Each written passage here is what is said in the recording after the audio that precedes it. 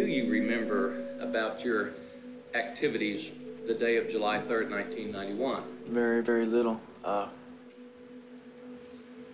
Messed up on drugs and alcohol. Don't remember very much at all.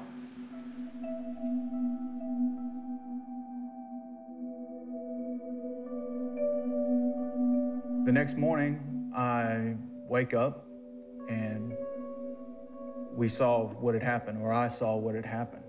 And after that, I was scared. I mean, just petrified. I mean, to know that you've taken somebody's life, somebody's died.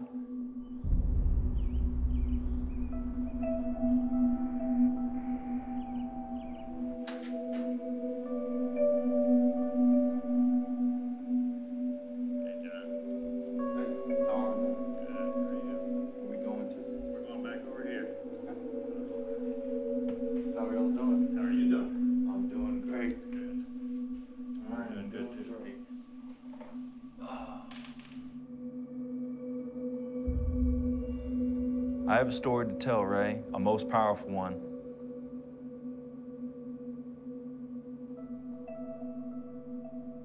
Ray, in the past few years, I've grown into a man inside this place. Once thinking that my eyes were open to a lot of things, I never thought they would be as open as they are now.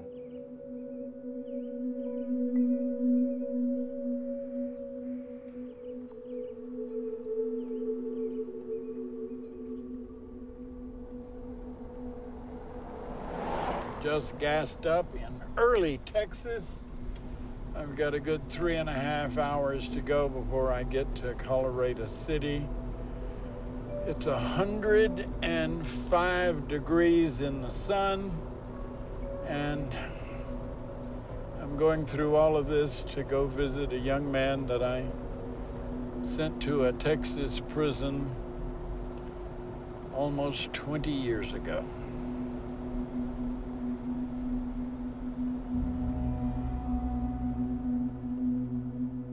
My name is Jon Christopher Buice.